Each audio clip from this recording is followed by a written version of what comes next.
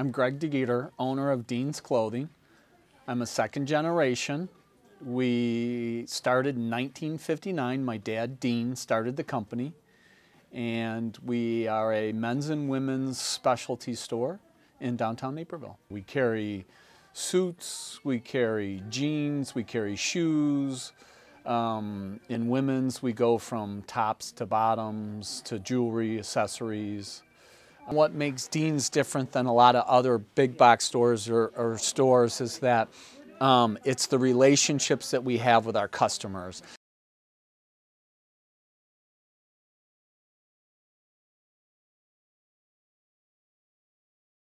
We've had very little business. I mean, we're maybe doing 10% of what we normally would do. I have been able to take care of our employees. I was fortunate enough to be able to get the payroll protection plan. If we can open up in June, and I'm projecting that maybe in June we could do 50 or 60% of what we've done in the past. And then in July, hopefully it would grow from that point. So we're going from doing 50% to hopefully the next month 60% and 70%.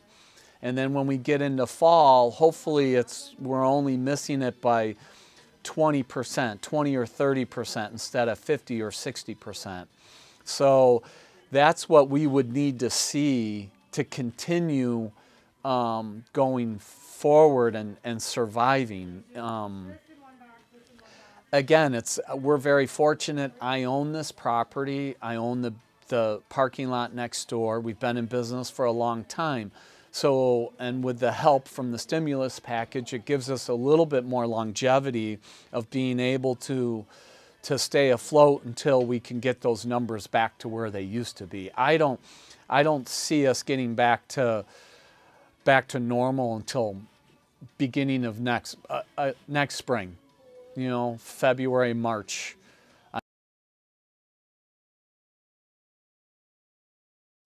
We will add a schedule of cleaning to our daily routine. The nice thing about being a smaller specialty store, we can keep an eye on things, number of customers, cleaning the counters, taking care of try-on clothes, getting them steamed, which from what we understand will take care of the try-on process and sterilizing the clothes to go back on the rack for somebody else to try on. And we need to get back open and start to do business to survive. Shop local, shop small. That's all, you know, you guys hear about the workforce and what specialty stores, small local specialty stores do for the economy. And I don't think people realize how much of the workforce small business provides and how important it is. And unfortunately, something like this creates the awareness of how important local businesses are and small businesses are in a town.